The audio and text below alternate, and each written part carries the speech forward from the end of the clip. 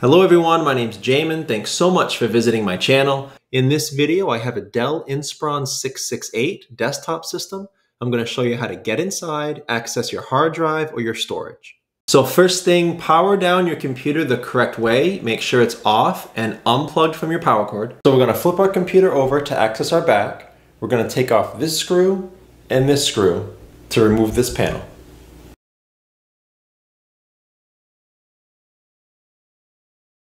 After those screws are gone, we'll grab this handle here, pull directly back, and that panel comes off. Now we'll spin the computer around to access the front.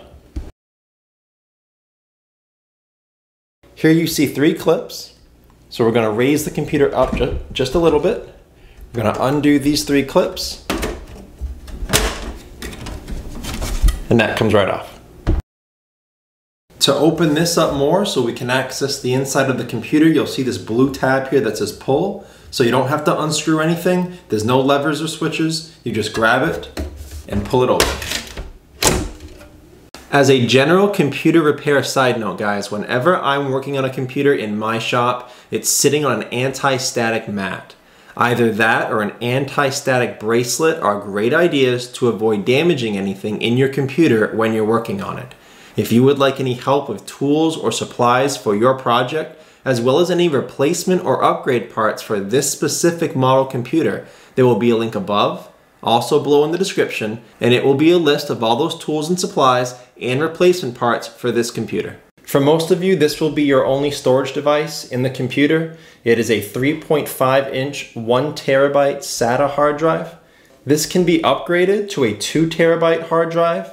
And of course, if you have a smaller one, if you have, let's say, a 500 gigabyte, then you can upgrade it to either a 1 terabyte or a 2 terabyte. The way to access this is we're going to close this up right here, and we're going to take out that screw right there. I'm then going to go ahead and unplug it. That blue cable and this one right there. And once it's unplugged, you're going to pull on these 2 tabs, and it comes out. Now again, this is a 1 terabyte solid state drive, 3.5 inch. It's inside this caddy.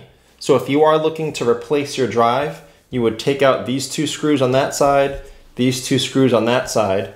The hard drive would then slide out of this metal caddy and you can put your other one inside. I will have 3 different sizes below in the description in that link I told you about with all the replacement and upgrade parts for this model computer. I will have a 500 gigabyte hard drive in this size, and I will have a 1 terabyte and a 2 terabyte if you're looking to upgrade. In addition to that 3.5 inch drive right here, you do have these 2 SATA 2 and SATA 3 ports right there. So with the right cables, you can use those 2 ports, and you can run them down here into this area, and you can have additional hard drives and solid state drives here. So if you want to, you can put another 1 terabyte hard drive in here using one of these SATA cables, or you can take a 256, I think that's what this computer maxes out at, a 256 gigabyte solid state drive, and you can put it here. A lot of people like doing that, putting a smaller solid state drive with the operating system so that it runs very quickly, and they'll use the larger 1 terabyte hard drive for just storage. Now when I did that in this computer, I had a hard time getting the cable into this one just because there wasn't a whole lot of room. I had to run it on the SATA 3, just if you're going to do that, be aware. So I will also have below in the description, I will have the cables you need for here, and I will also have some options for down here for the 2.5 inch hard drives and the 2.5 inch solid state drives. I'll have some different size options for that as well. I guess the last thing to mention about this kind of an operation, if you do install a new drive to your computer, you most likely will need to install an operating system onto it for your computer to function. If you would like help with that, I will have 2 video links below in the description. One will show you how to install Windows 10, the other will show you how to install Windows 11.